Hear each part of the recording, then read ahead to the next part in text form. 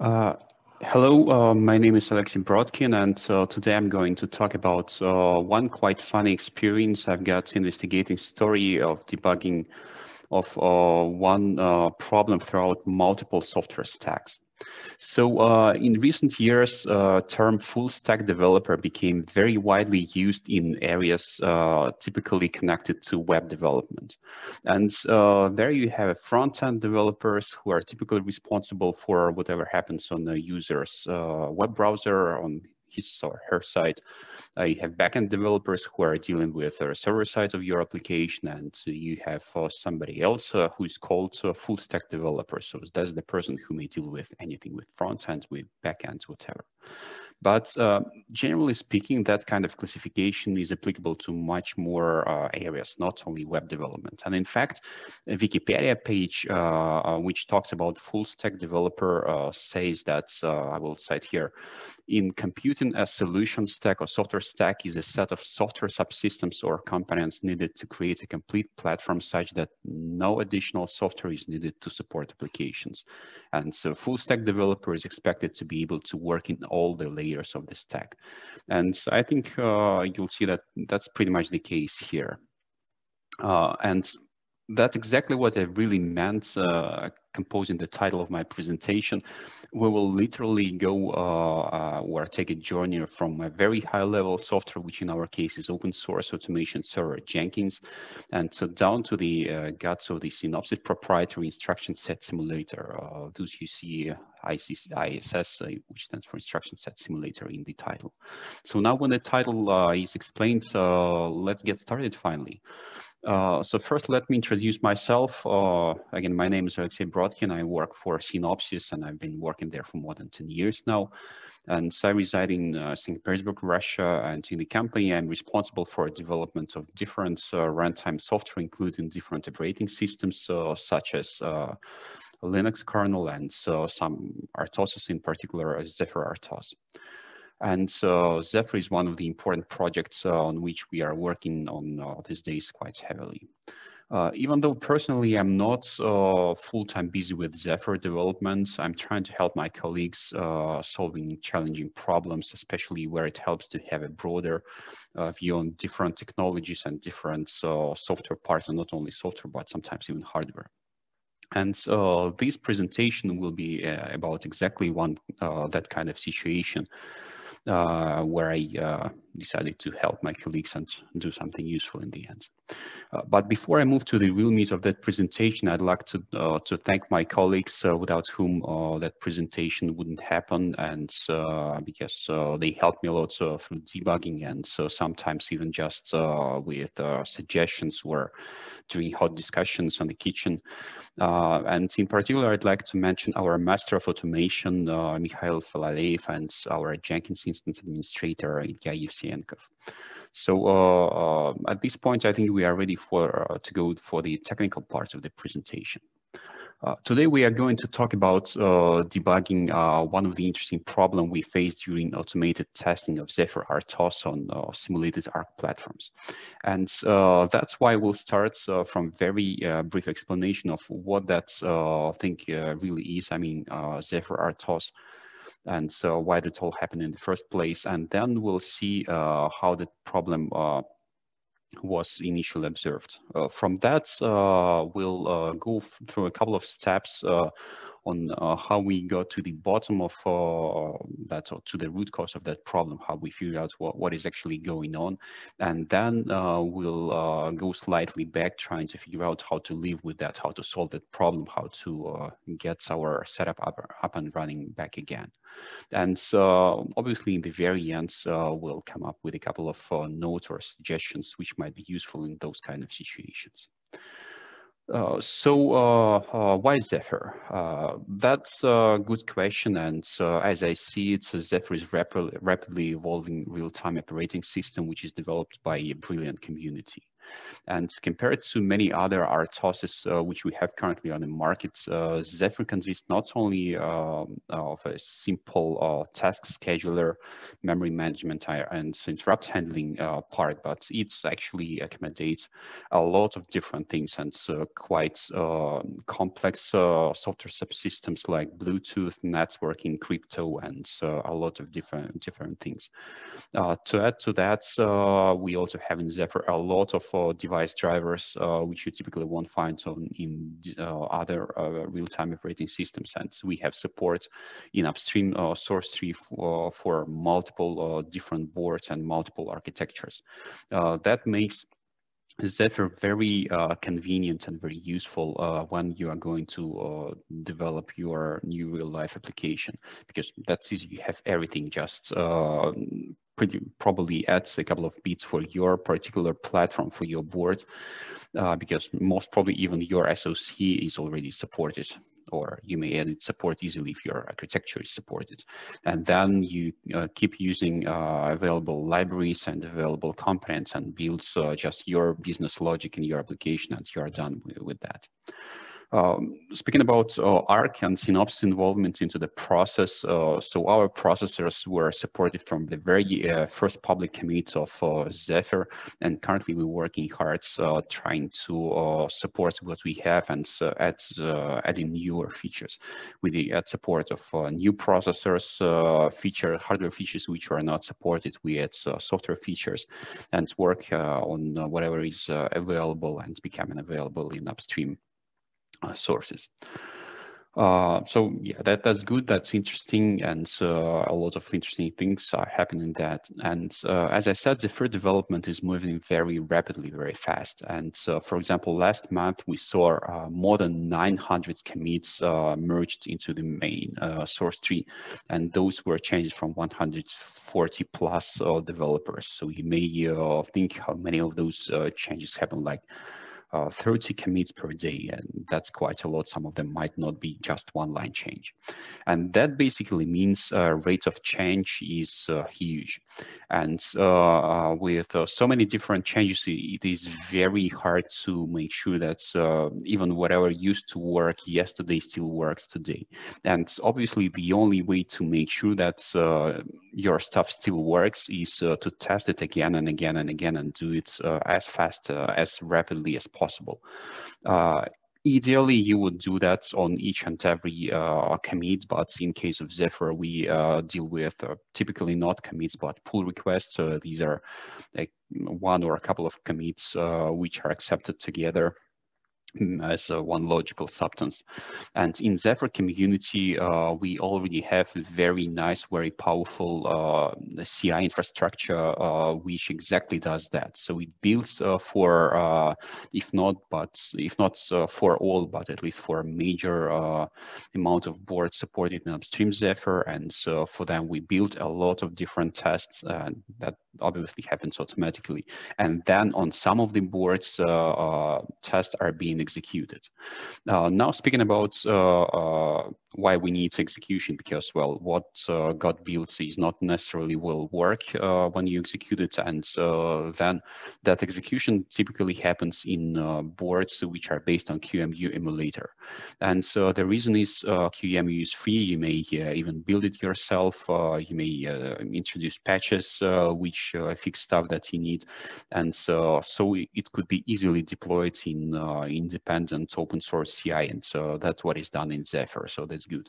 But the thing is, QEMU is not the only type of boards which we support. We have our proprietary simulator. We have multiple different boards for which we also need to make sure that they work. And so obviously what works on one platform may not work on another, especially if it is not only differs by name, but it has different configuration of peripherals. It may even have different configuration of the CPU itself. And in case of ARC, that might very well be the case, because our cores are very configurable.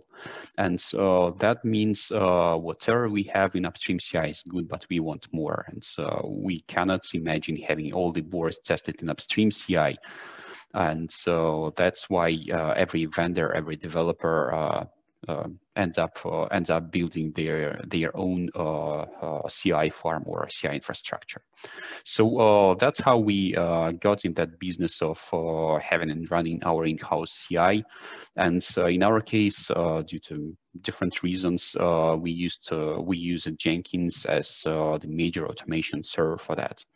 And so that's one of the most popular open source software for those kind of things. And so why not? That's a good thing. Okay, so we talked about that, and so how that testing is done in Zephyr. In Zephyr, except for code which does something useful and like kernel itself, different libraries and drivers, we also have a lot of different tests and samples. And so that is also another important difference to other real-time operating systems that we have currently available, because for a lot of different subsystems, for a lot of drivers, for a lot of boards and different parts of the tree, we try to create tests. Some exist and some we add whenever we decide that it is needed. And so that in the end gives us a couple of hundred different tests, which covers different parts of the Zephyr RTOS. And so it's not only that. Again, in many cases, you may have different tests and examples, but you would rarely use them because for that you need to do some special steps, and well, you're just lazy enough to do that. But in case of Zephyr, we not only have those tests itself, but we have also testing infrastructure, which through execution of just one single script, one single Python script, you get a lot of those tests executed. So basically what that thing does. First, depending on the platform you are focused, you may build like everything for all the boards which are supported, and all the tests which are supported on those boards, or you may just specify a couple of platforms of your interest or a couple of tests that you want to look at.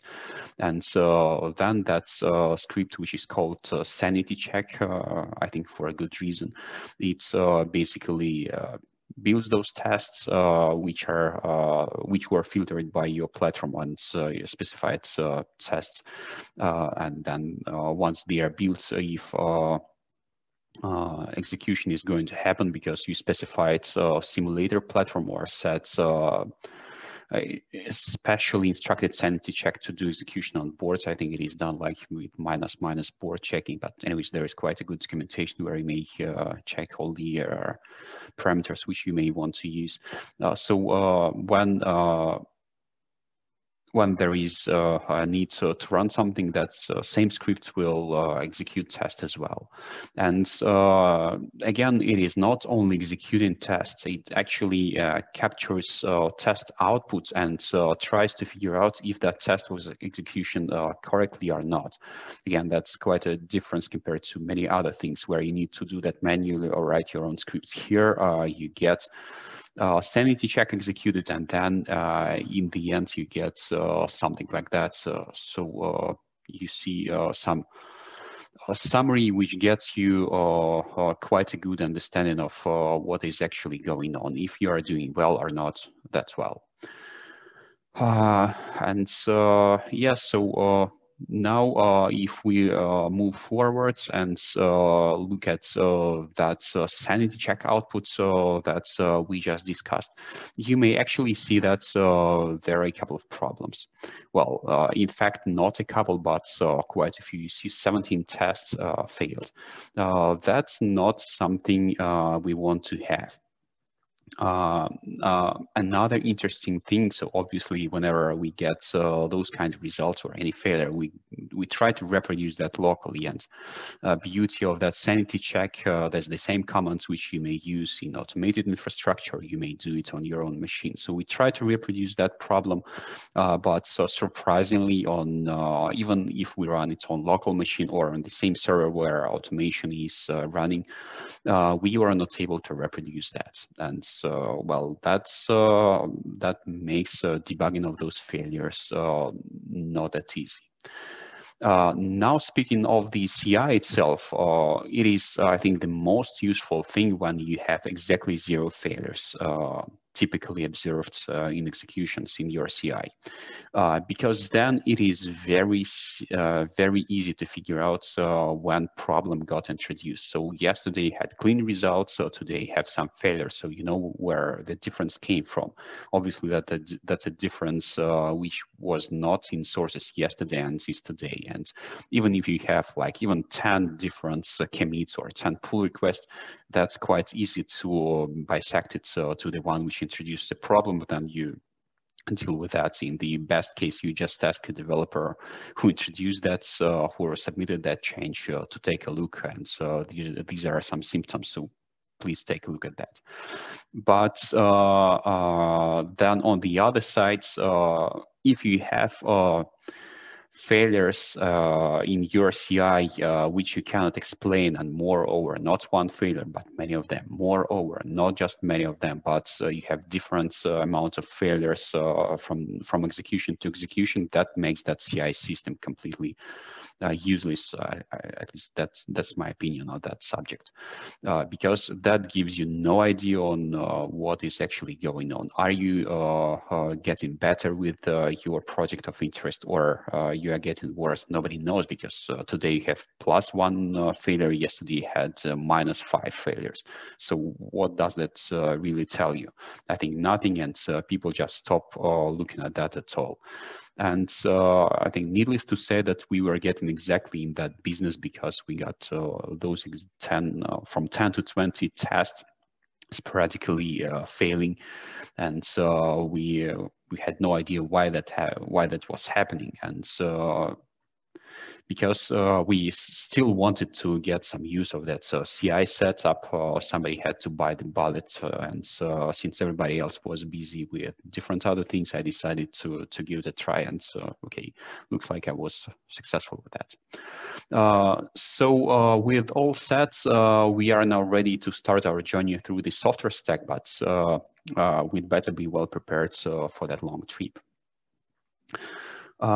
So since we are not able to reproduce that same problem manually, it was not even clear which part of the CI process affects test execution. And we started from full-blown CI job, which was doing checkout of sources, then building, then running, and everything was done from scratch all the time. And even though that allowed us to have that simple production, simple scenario for a production, it was still not very convenient, because turnaround time was about half an hour, and whenever you do a change, you need to wait that amount of time. And also, given it was in the CI environment, whenever you want to do some change, you had to do that in scripts, and then wait until completion, then do that yet another iteration. That was not very useful. And then you have to do with artifacts which you need to store properly, because otherwise CI machinery will get rid of that on next execution. So it was quite inconvenient. But anyways, to make faster progress, we decided to make that execution time shorter, because otherwise it just justifies coffee breaks, but doesn't allow you to be productive in solving your problem. And we started to minimize the test case. We removed checkout of sources, and that was useful. We decided to reuse the same source tree which we already have, and with a number of execution of that full flow, we figured out that we have at least one test which reliably fails, and platform which was used for that. And so we had a test case which allowed us to reproduce the problem in 30 seconds. So again, this is important because it allows you to try different things much faster and move forward. Yeah, so that was already a good progress. But then when we agreed, okay, so there is a test which we are going to work on, let's see what we can get from actually execution of that thing. Typically, sanity check would output something like that. So that will be a typical error in normal execution of sanity check. It is not very verbose, but okay, it allows, gives you some idea. It shows you the test which fails and at least one reason. So it might be build failure. Here it is, you see a timeout.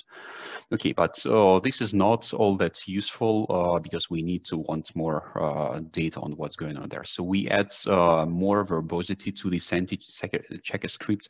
And at this point, we already see, okay, that was indeed timeout and execution lasted a little bit longer than 60 seconds. Why that 60 seconds? Because as we remember, that the timeout, so which is used by sanity check to kill execution of the simulator especially. And so that thing I wanted to mention, when sanity check executes test on real boards, nothing actually happens if we want to stop execution, because what can we do? Boards will keep running, and in the best case, we will reset that on the next execution of the next test. We do that on our boards, at least. We try to do that. That helps to make sure that you are starting from scratch and no internal states are causing you new problems. But in case of simulator, what sanity checker actually does, it kills execution of the simulator, be it QEMU or NCMU or anything else. So that's how it works. And so I think that will be useful for us in our further further discoveries. But then also what's good about sanity checker, it is not only running stuff, but it dumps a lot of data in different logs. And in particular, there is a build log, but for us, build was not a problem, but there is a handler log. Basically, that's a dump of the console, which is captured by the sanity check. And see, here we may see that indeed in the very end of execution, we were stuck with something that's an output of the test. That's okay, that's a normal part, but the problem is we stop here. We are not getting any project execution successful or fails, and so that's the problem. Okay, at least we know that for some reason we stopped getting updates to that log. Okay, so what might be the reason for that? What hypothesis we may have for that? Okay, so the first thing which comes to my mind is okay, maybe data which is being passed by the simulator to the sanity check gets buffered somewhere. And from my previous experience, and I think that's true for many embedded developers, and not only developers, not only embedded probably, we know that standard outputs gets buffered quite often. And so there's a good reason for that. We don't want to mess with each and every symbol which gets printed, for example. So typically data gets buffered, and then from time to time we flush that buffer, and so our letters appear on the screen in the terminal, our files get written to the real storage, and so that's how it works. And apparently, it turned out that in Python, which is used in sanity check script, sanity check is written on Python. In Python, there is exactly the same concept, and data will be buffered typically. And if you take a look on the right parts of the screen of that presentation, you may see a very simple snippet which demonstrates that behavior. So if you execute it as it is, you will see print 1, then print 3, and only then print 2, which will be flashed on completion of that script execution. And with simple Googling, we figured out that, okay, there is a way to get Python working in an unbuffered manner. And so that's fine for that. So you just need to either export Python unbuffered environment variable, or just add -u to the Python command line. And so we tried that, but apparently that didn't help. Otherwise, that presentation wouldn't happen at all. So what would be our next theory? Okay, so maybe simulator is dead by that time, and so that's why we are not getting updates out of it. To verify that hypothesis, we'll use strace. And strace is a very powerful tool which currently might be used not only as a tracer, but for many more other use cases. You may even introduce expected corruptions in between your application and system libraries and Linux kernel. But for that, I strongly advise to Google and watch a couple of presentations made by Dmitry Levin, current maintainer of strace. It has those presentations. They have a lot of interesting insights and newer features, not very new features, and so that will definitely help you one day. So please go look for that and watch them. And in a very simple case, what strace does, it you start your application through strace or on top of strace. And what happens when your application is asking for some services from Linux kernel or from system libraries, it basically does a call to those system libraries or does a system call execution directly. And strace captures that request for syscall execution, system call, and then it records that, then passes to the kernel, and then records what kernel returns, and then passes that contents to the application. So that's how we get a very nice, non-invasive look at what's going on in between your application and underlying system. And with that, what we are trying to do, we are trying to figure out if our application is doing anything useful.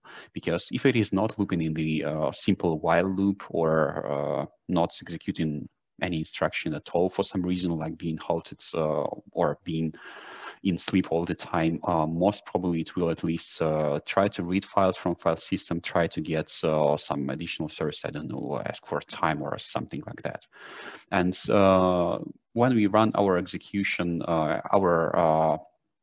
our simulator under strace, we do see that something is actually going on. A lot of things happen, so that suggests that our simulator is alive.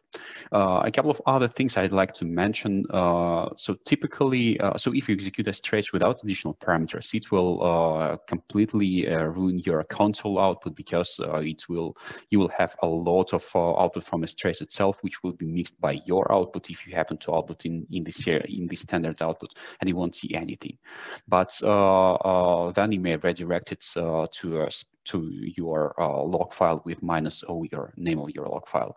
And also another thing which I typically use, by default, strace will only monitor your parent process. And whenever other processes get created or even threads are created in that process, their events won't be captured.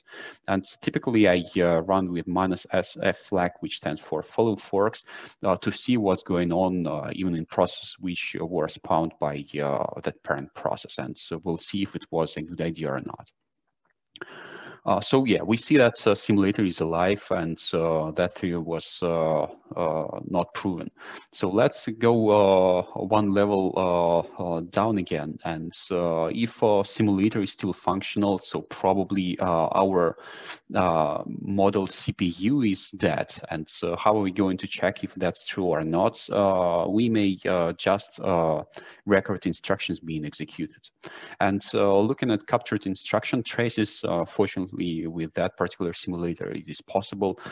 We can make at least two conclusions. First, trace keep growing, which means CPU is executed something. And also, if we take a look at the trace itself, we may easily notice that at least we are not executing one simple loop, like go to the next instruction and then jump to the previous one and looping in that cycle again and again. We are not seeing that. Probably there is a larger loop, but you cannot tell it looking at logs, at least with your own eye. Okay, so that's a good thing. Okay, so we see that something is going on in our simulator, so at least it is not dead. But there is another interesting observations. Since we were not able to reproduce that locally, but we were able to reproduce that in the automated setup, what we may do, we may try to capture two different traces, one in a local setup where we know that execution is correct, and one from the incorrect execution in automated setup, and then just compare two logs and see if we are getting anything interesting out of that. And so we do. And what I'd like to note here, that's actually not all these simulators are born equal. So for example, aforementioned QEMU, which has a lot of different benefits, but there are a couple of downsides. One of them, it cannot record trace of execution target instructions. And the reason for that is in the first letter Q in its name, which stands for quick. To be quick, what it does, it implements something like JIT or just-in-time compilation. Basically what it does, it splits target code, target instructions in so-called basic blocks. That's a couple of instructions which are executed all the time linearly, and so then that block gets converted to the host instructions, keeping the same semantics of entire block. And so then the next execution of that basic block happens with substitution of those target instructions with host instructions, which means we cannot actually dump instructions executed by the target at all, probably except for the first time, but that typically doesn't have a lot of sense. And so, yeah, in that case, NSIM, our proprietary simulator, helps us to get complete and full trace, even though it might implement JIT as well, and with that it works much faster. But first, we were not running way too long anyways, and I didn't want to introduce additional variable here. Who knows how that JIT works in the end? Probably it might be buggy as well. I'm pretty sure everything is buggy. So to make things simple, I didn't use JIT and NSIM anyways. And so we were able to capture those logs. And in other interesting parts of QEMU, it is not instruction accurate in the sense of timing as well, even though there is a such thing called I counts, where we try to mimic that in accuracy, or at least to make sure that instructions are executed with the same speeds on different executions. This is still not true. There are many discussions of that topic, but anyways, in case of NSIM, we may be sure that interrupts, at least which are caused by our built-in core timers, which are incremented synchronously with the execution of commands, happen every time in the same location, in the same cycle, which we cannot say about QEMU. So yeah, with QEMU, we won't be able to reproduce that, at least that easily. But here, with NSIM, we may do that. Another interesting part here, in that particular case, we knew for sure that nothing, no communication is happening between external worlds and our test, which means no source of interrupts were going to happen unexpectedly at random point of time. So again, everything should be very predictable. And so we captured those two traces, even though they were quite huge, like more than 2 GB or about 2 gigabytes each. And so then we try to open that. Obviously, you are not going to do that with your GUI tools, but with VI or its wrapper vimdiff, you may get that done nicely. And here you may see that we do have those logs. And what we may see here, we have two different executions. So one execution is correct on top, and here what happens in iLink register, we write the address where we're going to return on the execution of RTIE instruction.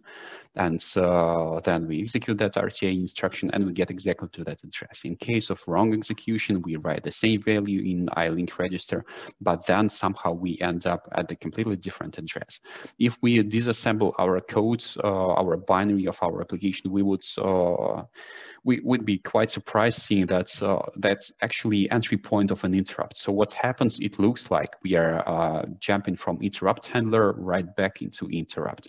What also suggests that might be true, that's highest bit in status register, which says that interrupts are enabled.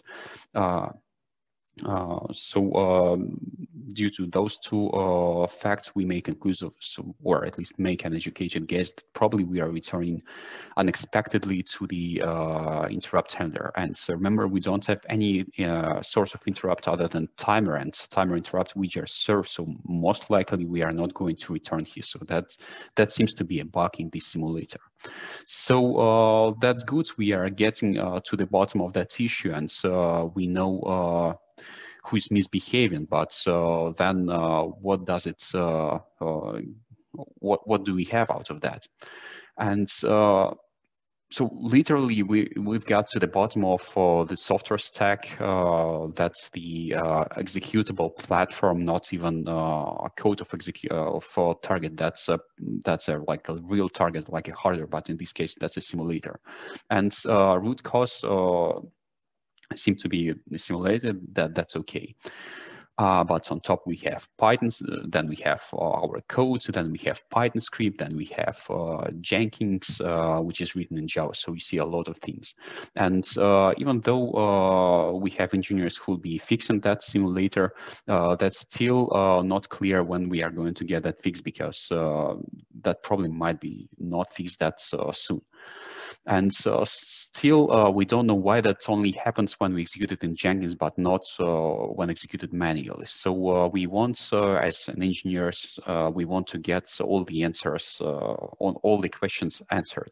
And in particular, we have the following questions: why nobody faced that problem before? How Jenkins affects execution of the simulator? Because typically you don't expect that to happen. And how to prepare minimalistic test case for simulator engineers to deal with that, because so far we were only able to reproduce that in the automated setup.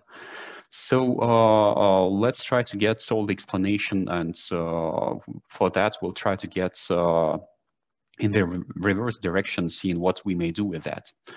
So we return one level up or back. It depends on how you look at that from software stack standpoint, or from our previous adventure to the root cause, and check if there is anything unusual we may want to examine. And so the only material things that we have are logs, and even in these logs already we may have a couple of interesting observations. So first we see that line where execution stopped. That was the last line when that's sanity check scripts logged into its log file. So that's one thing. Another thing is you see there are, for some reason, two different PIDs, 979 and 1712. So that's also interesting. And also what we see, you see a lot of things happening, and so they all are happening in the same millisecond. So that doesn't look that right. And so those reads with returning nothing, that is all very suspicious. To understand what's going on, we need to take a look at the simulator. And so that's why we go 2 levels down the stack again and see what's going on there. Luckily, again, we had the luxury of having access to the simulator sources, and so that's always quite a benefit. And in that sense, open source software is very good, because everybody may go check those sources and try to build it and see what's going on. But for us, again, fortunately, it looked like open source because we got access to sources. And in those sources, we decided to look for something which could be easily found. So, for example, those flags which are used in poll system call. And here I mean exactly those two. So we are talking about poll in and poll pre. And if we do a simple git grep, we may easily find a place where they are used. And so there we see a couple of interesting things. So first, we do see exactly what we expected to see, that execution of the poll in a while loop. And also we notice that that function itself, even though it is not seen from here, is being used in a completely separate thread. And so I think that explanation is quite easy. It is quite easy to implement it that way, a separate thread which keeps checking what's in the input. And so that also already explains that we have additional PID. The one is for like CPU core emulation, and one for that standard input polling. So still, even though that codes look quite valid, we see a couple of interesting things. First, we expect that this poll will block until we get something useful. But what we really see if we start debugging that with additional instrumentation or GDB, we see that we immediately get that one return. And that's something we saw in our logs previously. So it returns immediately. So why that might happen, it is quite unexpectedly happening. And another interesting thing that we see that read returns nothing actually, returns zero, like as if there is nothing in our input, and so that looks very suspicious. Now, if we consider a couple of things, and in particular, if we consider that that problem that we were seeing, it was not seen in the other attempt to do that execution. So while we were trying to create a minimal test case, we tried to use so-called freestyle Jenkins job. In that case, that problem was not reproduced. It only happens in that new style freestyle Jenkins jobs. And while we were discussing that with our automation people, they suggested that there is quite an interesting new thing in our Jenkins pipeline jobs, that they use something which is called durable task plugin.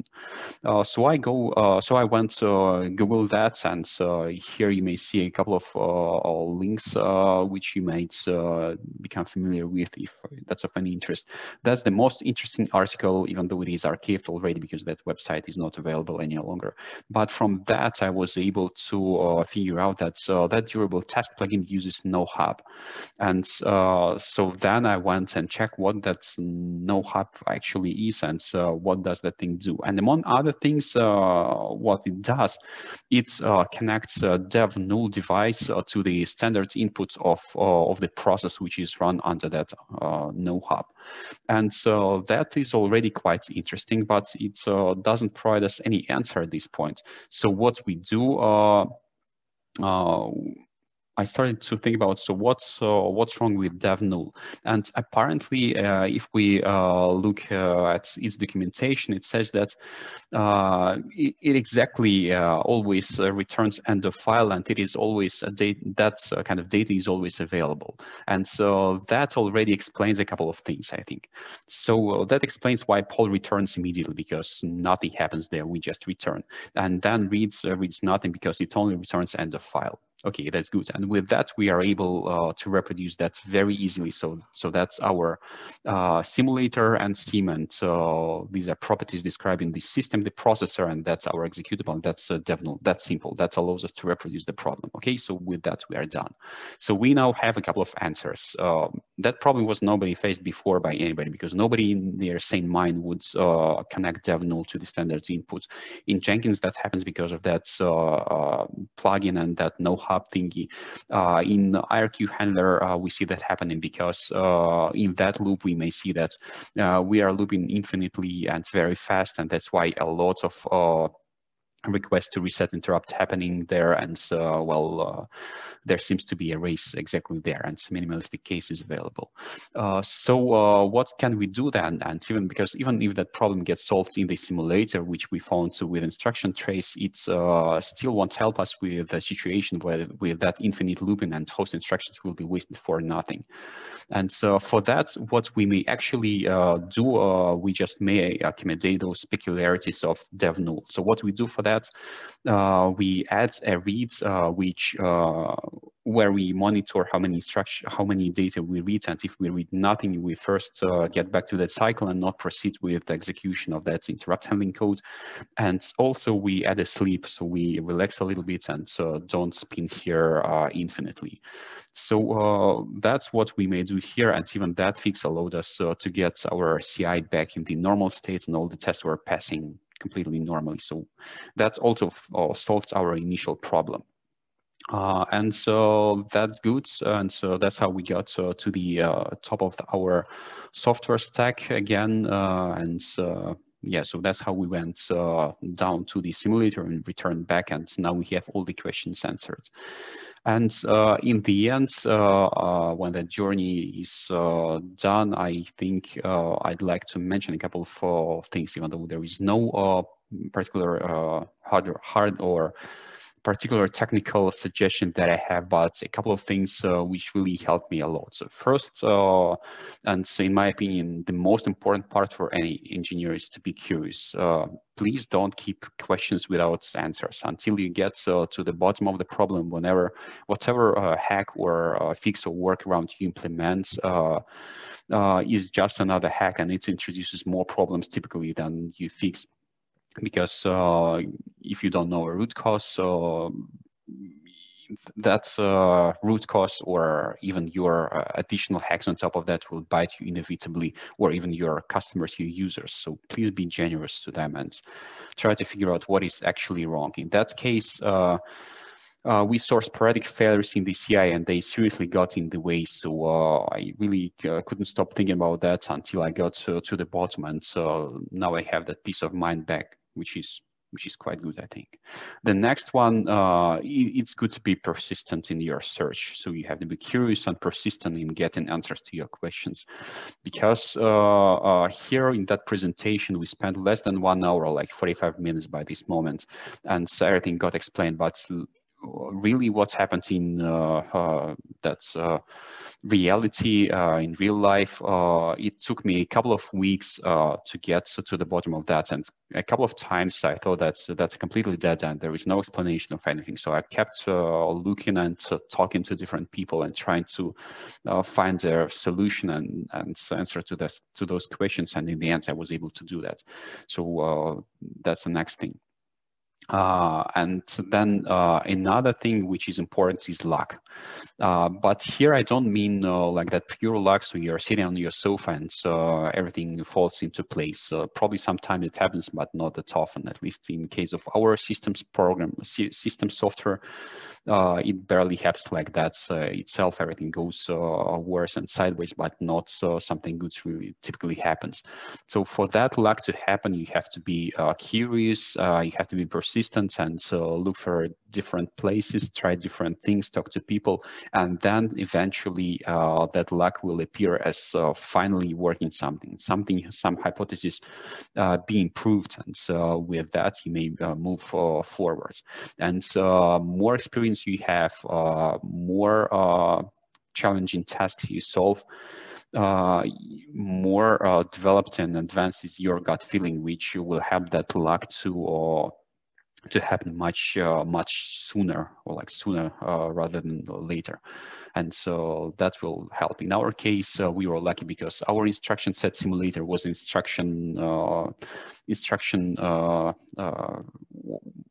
allowed us to get those traces, and it was instruction accurate, and timing was the same all the time. So that was good.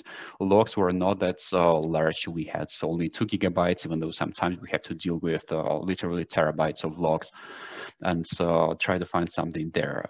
In our case, it was quite easy on that front. And so instructions diverged quite soon. It was like less than 500,000 instructions, so not that many. It's not even Linux kernel booting.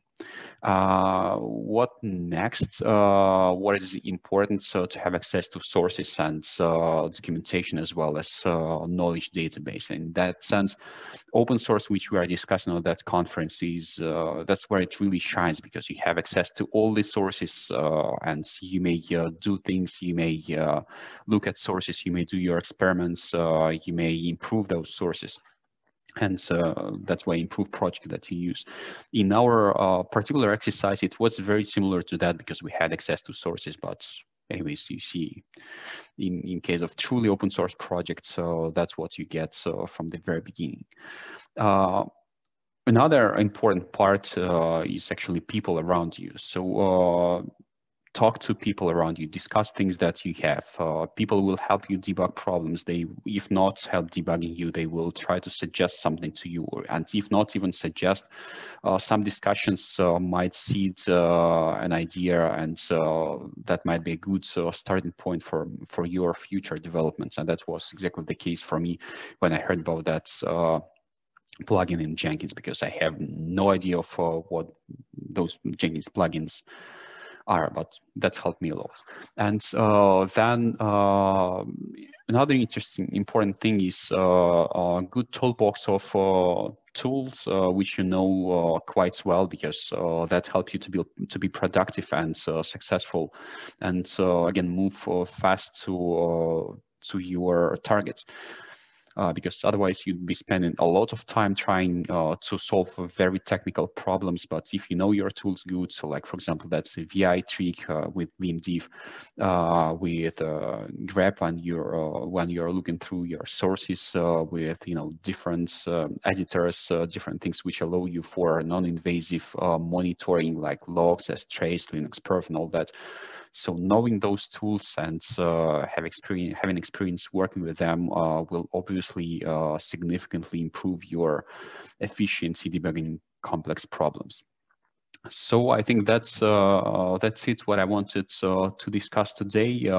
Thanks a lot for attending that presentation, and take care of yourself and your relatives. We'll talk to you hopefully next time. Again, thanks a lot for watching this. Thank you. Bye.